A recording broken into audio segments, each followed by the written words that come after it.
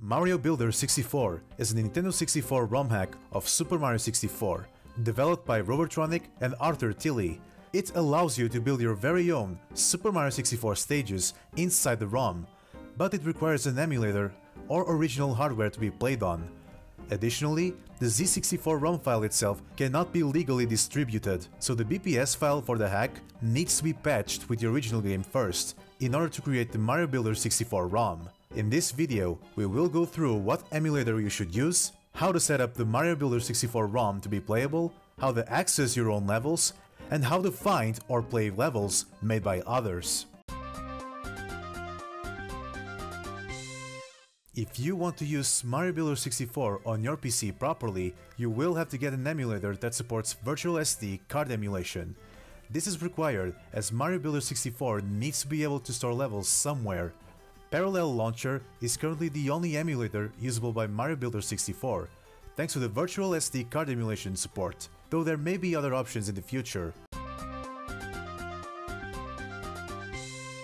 Unfortunately, links to any sites which have the Super Mario 64 Z64 ROM file cannot be provided, though using the right search terms should easily lead you to the right places.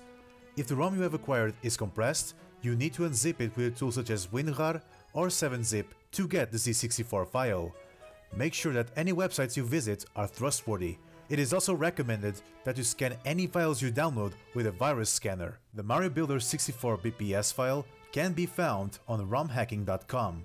Simply download it and store it somewhere for now.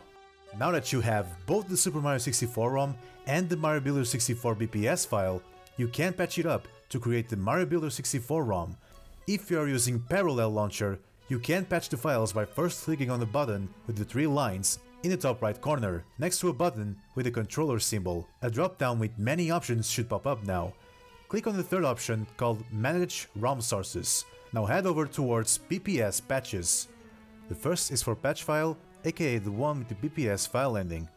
The other field is for the Super Mario 64 ROM, which should have a Z64 file ending. All that is left for patching the files now is to enter the right files for each field, and then clicking on the big Apply Patch button. The Mario Builder 64 ROM should now be available to play in Parallel Launcher. If it doesn't show up, make sure to define a folder for the ROM sources, where the emulator will search for the ROMs to play. This can be done in the Manage ROM Sources setting. If you're not using Parallel Launcher to patch your hacks, you can also use other tools, such as romhacking.net's Patcher or Hack64. For the ROM or ROM file field, upload the original Super Mario 64 ROM Z64 file. For the patch or patch file field, upload the Mario Builder 64 patching file you just downloaded earlier. Its file name will end with .bps. If one of the patches requires you to enter a patch type, then select BPS. Once you have patched the file, place it in a folder where your emulator can access it, and you should be able to play it then. Now that you have started playing Mario Builder 64, you might be wondering where all of your levels are going to be stored. If you are using Parallel Launcher, it should automatically create a virtual SD card upon first booting up the ROM. It will likely have a name such as Oro0, and you will be able to see it above the Overclock CPU checkbox. Click on the button with the 2 sliders next to the SD card drop-down to open the options for it. On the right side, you should see a button labeled as Browse Files. Once you have clicked on it, a folder with all of your MB64 levels called Mario Builder 64 Levels will pop up. Here you can take levels out to share with others, and you can also put others' levels inside to play them. Please note that Mario Builder 64 level files all have the .mb64 file ending. If you are using another emulator and you have to create your virtual SD card manually, make sure that the format is in FAT16 and the size is 255 MB. Otherwise, there will likely be issues.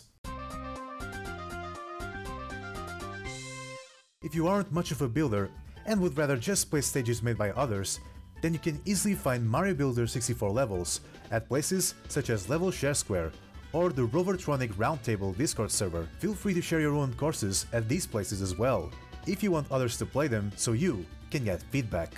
And that is how you set up Mario Builder 64 for the first time. We sincerely hope that you enjoy Mario Builder 64 at least as much as we do. This is Blue7, Level Share Square admin, signing off. Take care and have a wonderful day.